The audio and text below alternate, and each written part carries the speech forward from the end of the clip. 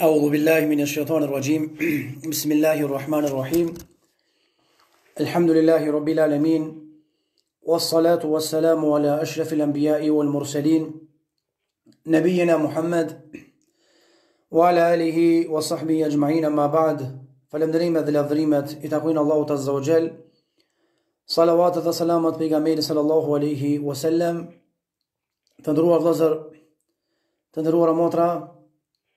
Kësa radhë do t'jetë një temë ndryshe nga ajo që jemi mësuar ta dëgjojmë, pra do të flasim për një çështje e cila është aktuale dhe çështje të cilën shumë pak ndoshta për njerëzve e kanë në mendje dhe interesohen apo kujdesen për te. Allahu Azza wa Jall na ka nderuar me këtë islam dhe na e dim që nuk ka fe tjetër më të pranuar, fe tjetër të pranuar tek Allahu Azza wa Jall përpos islamit. Dhe duke e ditur që Zoti Xhellahu Ala na ka nderuar me këtë fe, ne kemi amanet dhe përgjegjësi që të kujdesemi për këtë fe, të ja ruajmë imazhin kësaj feje, mos ta dëmtojmë pozitën e kësaj feje dhe mos t'i japim imazh të keq kësaj feje tek të tjerët me fjalët dhe me veprimet tona të pamatura apo të nxitura nga emocionet kohore ose eventuale. Dëmtimi i kësaj feje ndodh në shumë aspekte dhe vjen nga shumë anë. Her pas here vjen nga armiqtë e kësaj feje, e që ata janë ndihmtar të shejtanit, të cilët tentojnë me e njollos këtë fe, dhe normalisht mbrojtja është më e lehtë. Kurse ka dhe për njerëzve nga mesi muslimanëve që përmes emocioneve të tyre momentale, përmes sjelljeve të tyre jo të duhura, përmes fjalëve, pra e njollosin këtë fe dhe pozitën e kësaj feje. Edhe pse realisht kjo fe, domethënë, është e pastër nga çdo gjë që bëjnë njerëzit përmes lehtësimeve dhe gabimeve të tyre gjatë praktikimit të kësaj feje. Andaj kemi obligim që ta ruajmë këtë fe, imazhin e saj, edhe mos të bëhemi ne shkak që të dëmtohet pozita e kësaj feje dhe njerëzit që nuk janë musliman të irritohen me veprat e muslimanëve apo disa muslimanëve dhe normalisht i pasojë e këtyre veprave dhe irritimeve ata mos ta përqafojnë këtë fe të bukur të Allahut Azza wa Jalla, cila është feja islame. Normal muslimanët e këtij shekulli shpeshherë gjejmë që ballafaqohen me sfida dhe pengesa të ndryshme në praktikimin e fesë islame, paraqitjen e saj. Mirpo, problemi kryesor që ballafaqohen sot muslimanët me të e që dëmtohet edhe pozita e fesë Allahut Azza wa Jall përmes këtij problemi është që shumë njerëz e fusin veten në kandarin e dietarëve të fesë ose në mesin e dietarëve të fesë, kurse ata realisht nuk e meritojnë pra të jenë në mesin e tyre. As nuk e meriton dija e tyre, as edukata e tyre dhe kështu me radhë. Dhe ky dëmtim i fesë në këtë aspekt pra vjen nga dy kategoritë të njerëzve. Të dy kategoritë janë musliman. E para e tyre është hoxha apo njëri i cili ka marrë hapat e dijes dhe që nuk e meriton të jetë në kandarin e ulemave dietarëve musliman dhe ai e merr guximin që të flet për çështje madhore ose të prononcohet në emër të fesë, në emër të dietarëve për çdo çështje e cila i përket muslimanëve apo i kaplon muslimanët. E që realisht ai nuk duhet me marrë këtë guxim. Mbajtja e ligjëratave është më e lehtë, sidomos ligjërata për moralin, edukatën, edhe kështu me radhë. Kurse prononcimi për çështje, për probleme, çështja e fetvave, marrja guximi për dhënë fetva për çdo gjë, është çështje tjetër, e cila nuk i përket çdo hoxhe, e cila nuk i përket çdo njeri dijes. Pra ka çështje madhore që ka njëherë edhe dietarët nuk guxojnë të flasin. Nganjëherë edhe dietarët heshtin nga paqartësia e çështjes ose nga mosdia nganjëherë, nga sa jemi njerëz dhe nuk mund t'i dim gjërat.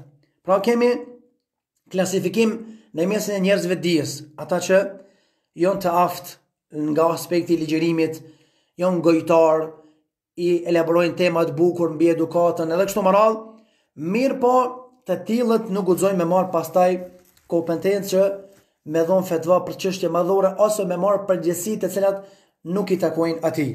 Nga se kemi shumë raste nga të parët tonë, dietarët, për shembull Abu Hanifa rahimahullah, nuk ka pranuar me qenë gjykatës, është rrah, është burgos, me një kësaj përgjegjësie të madhe. Ai ka pas dije, ka ditë me i trajtu çështjet, me i zgjidh problemet, mirë po kjo mesele është peshë e madhe, si në gjykim, si ka mundësi pa drejtësi bo njerëzve pa hiri, pa dashje. Andaj ka ikë kësaj çështje Imam Abu Hanifa para mendo. E kush jemi na që me u tregu më të meqëm edhe me dal më i meqëm, më i ditur se Abu Hanifa edhe me u prononcu për çdo çështje që ndoshta nuk i takon atij apo asaj me u prononcu ose me fol rreth asaj çështje. Sidomos çështjet kanë herë kur janë të mjegulluara dhe nuk janë të qarta si nga aspekti mjekësor edhe ashtu nga aspekti fetar. Kjo është rangu i parë i njerëzve që ndoshta janë gojtar, mbajnë ligjëratat bukura, por që nuk e kanë kompetenca që me fol për çështje dhe gjëra madhore, si në aspektin e gjykimit ashtu edhe në aspektin e fetvave. Kategoria e dytë, që për fat të keq këto e kanë potencuar edhe në për mezhliset e tjera, po jo në ligjërata live ose në për incizime, e kanë paraqit si dert se për fat të keq të rinj ton, të cilët po kapen pas kësaj feje, të cilët dëshirojnë ta praktikojnë sunetin e Rasulullah sallallahu alaihi wasallam, të kapen pas këtij dini. Shpeshher ka bëva ki, qoftë ata në aspektin e mjekësisë që studiojnë mjekësinë, ata që studiojnë çështje tjera, para se me fillu me udhëzu në islam që duhet, kanë qenë njerëz lexues, njerëz studiues. Kur e kanë kuptuar islamin, Kur'anin dhe sunetin, vend se të nxiten më shumë me punun këtë drejtim, me u avancu në këtë drejtim, shohim se ambicjet e tyre për shkencë bien për toke. S'është muaj nxënësi që s'ka mungu hiç në ligjërata. Nuk është muaj nxënësi i cili ka synu pjedesarin më të lartë dijes. Ka qenë studios, çka bën izolohet edhe dëshiron me u transferu nga mjek në hoç, nga inxhinier në hoç. Na dim që me mësu fen është gjë e bukur, mirë po jo të gjithë Allahu Azza wa Jalla ka bëu hoxhallar, kemi nevojë për shkencëtar, për hoxhallar, kemi nevojë për mjek, për mekanik, edhe kështu me radhë. Andaj Allahu të ka përcaktuar, të ka nderuar me qenë mjek, pra mundohu me qenë mjek, edhe me e personifiku, me përsos drejtimin që ti e ki. Pa na shkalu namazin, pa na shkalu Kur'anin, kurse çështjet madhore ti nuk i ke përgjegjësi për Allahut Azza wa Jalla. Ato janë mbi supet e hoxhallarëve, atyre që janë drejtu me mësu këtë din të Allahut Azza wa Jalla edhe me studiun detaje. Andaj përzirja e kabllove, përzirja e synimeve, ata i kalon mangu në drejtimin që ju nis, edhe në emër të fesë, pashallahin ka njëherë bëjnë gabime të çuditshme. Vjen me çajt, çka sheh, çka lexon komente. Vjen me çajt, e pason Kur'anin, sunetin, çka shkon në Facebook, çka vepron. Çudi e madhe. Edhe çka në emër të fesë, në emër sunetit. Edhe i shtin njerëzit me urry këtë fe dhe këtë sunet. Pejgamberi alayhis salam. Andaj si je hoxh, nuk je për katës me fol për do punë, mbaje veten si xhamat. Mos u porzin çështjet e hoxhallarëve, mesele thella të fesë. Edhe hoxhallar nga njerëz disa çështje nuk duhet më u porzi, që kompetencat ulemave njerëzve thuk në dije. Andaj përzierja e qëllimeve, përzierja e synimeve, mosmarrja e hoxhallarëve me fol që na dukat për mesele, del qetit që i thot vetit inxhinier, mjek që ka stagnu mjekësinë në inxhinieri, edhe çka fol për çështje madhore, edhe gjykon çështje bashkëore që me i ul ulemaja që kanë flet për mi libra në atë aspektin, tu lexu me vitet e tëra, nuk guzojnë ata me marrë guxim edhe çka me fol për këtë meselë. Ai pa kuni fa problemi jeç, nuk e ka dalashe. E ka telefonin e dhez edhe çka del edhe pranësohet për një çështje. Sidomos kohën e fundit që ndodhin martesa e filan hoxhës apo tjetra që ndodhin politikë në Kosovë edhe kështu me radhë. Na jemi musliman. Na ka ndërua Allah me këtë fe. Prijetar tonin e kemi Kur'anin dhe Sunetin. Shembulltyr pejgamberin alayhis salam. Na dhem, çka bojnë disa hoxhallar, na dhem, mërzitemi. Po na me lon fenë Allahut azza wa jall për shkak gabimeve të tyre, jo as pak. Gjithashtu marrja e politikës si vi e kuqe me fol me filanin dhe alanin. Me njësa falen, me një hoxh, me një xhamat, edhe çka kanë kundërthënie me një tjetrin në më shkafën e politikës. E kanë bëu fe politikën. Andaj, muslimani e kupton drejt këtë fe. Dhe nëse këto dy kategori njerëzve nuk vetëdijsohen, hoxhallarët të cilët nuk janë kompetent me dhon fatva edhe me gjyku çështje madhore, nëse ata heshtin, edhe xhamat të cilët janë në përshkenca të ndryshme por marrin kompetencat hoxhallëkit, por nëse këto dy kategori heshtin edhe nuk përzihen çështje madhore, atëherë ruhet edhe pozita e fesë. Nga se dëmtohet pozita e fesë kur bëhet lomsh çështja. Flet ai, flet ki. Deri kushtu.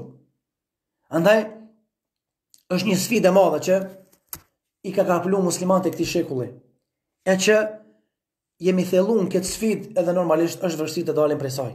E lutim Allahun azza që t'i këndell hoxhallarët që të qëndrojnë mbi libra me dije, me frikë e respekt ndaj Allahut, edhe t'i këndell nxënësit e dijes në shkencat e tjera që t'i përsosin shkencat e cilat janë drejtuar drejt tyre, edhe çështjet e islamit madhore t'i mësojnë apo t'i alojnë hoxhallarëve ata të cilët janë përcaktuar për me qenë misionar të kësaj feje të Allahut subhanahu wa taala.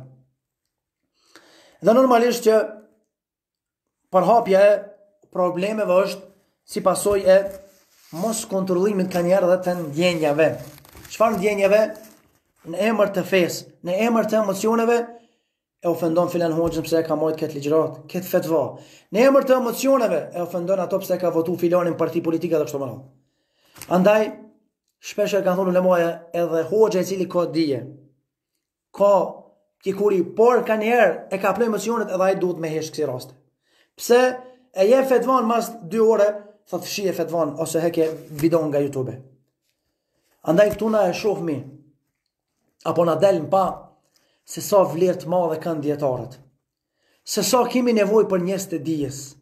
Se sa kemi nevojë për ulemaja.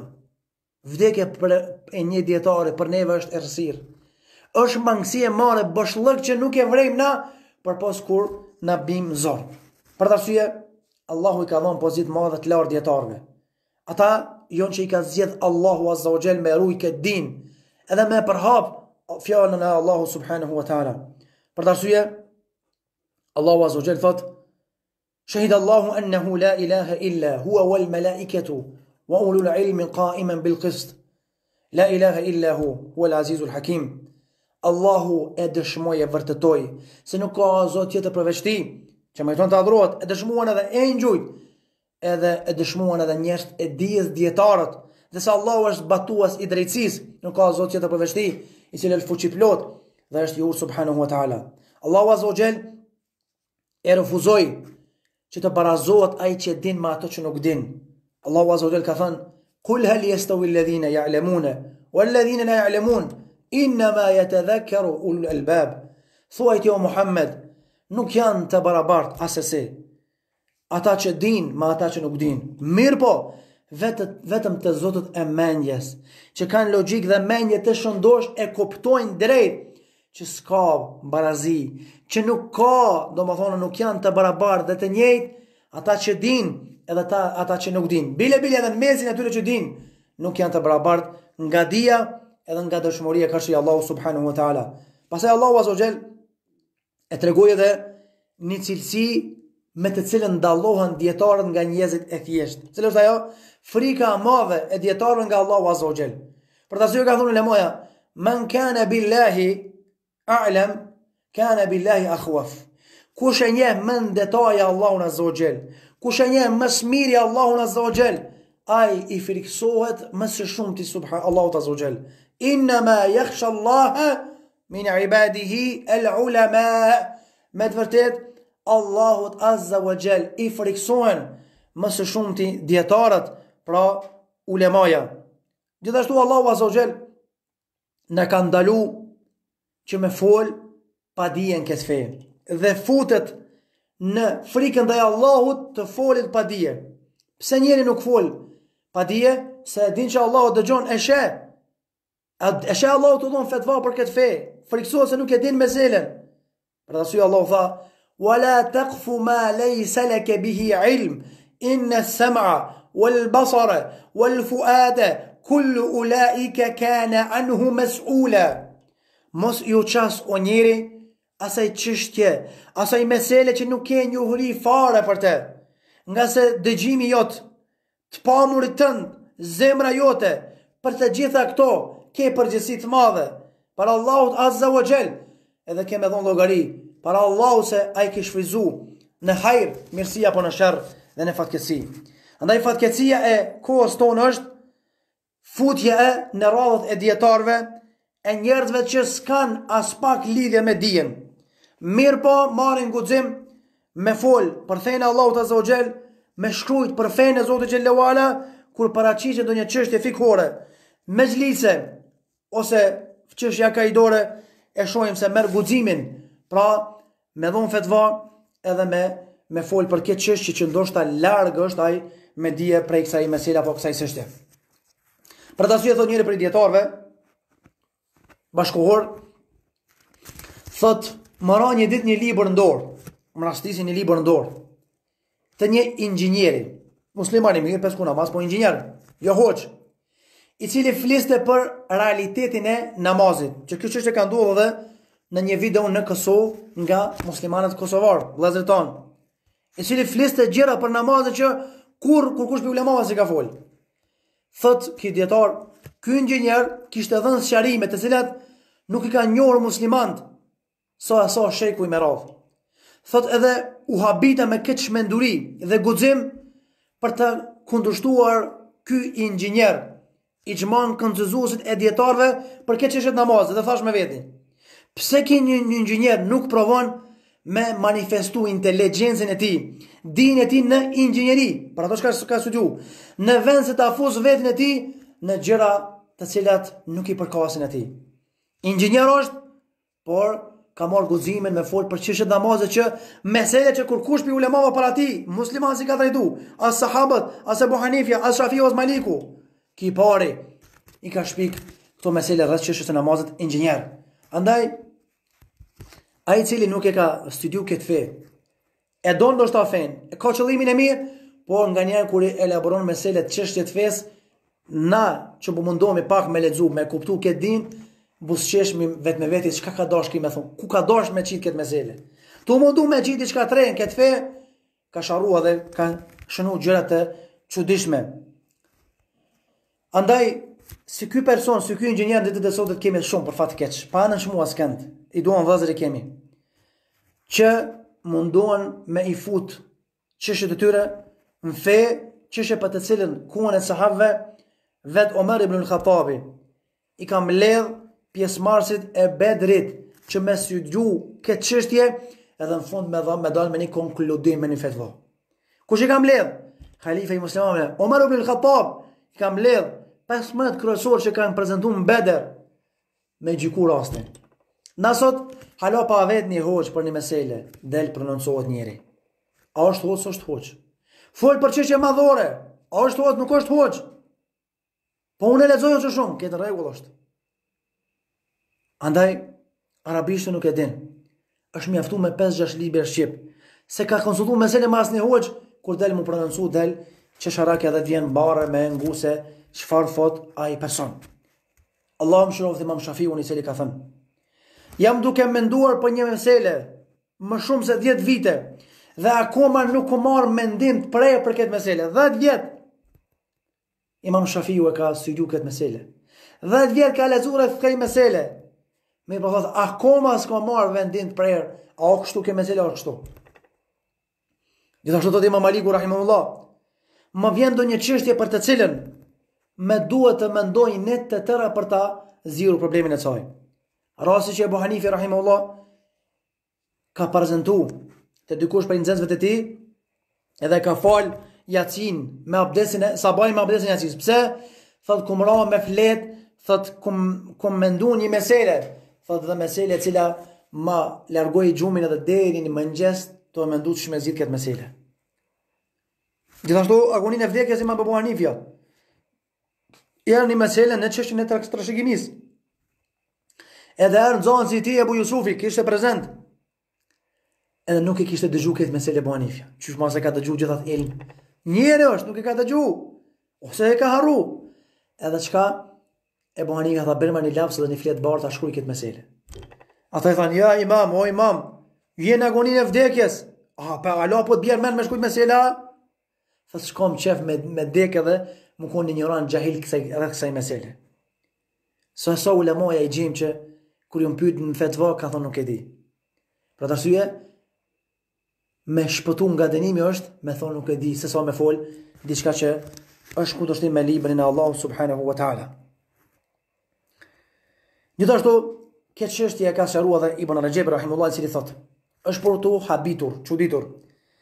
Nëse pretendon dikush ndonjë zanat të dunjos, me të cilën nuk e njohin njerëzit e tjerë, dhe nuk shohin të ai mjetet e atij zanati, do ta përgënjeshtonin dhe nuk do t'ia lenin në duart e tij pasurinë e tyre, dhe nuk do t'i mundsonin të punonin këtë zanat që pretendon.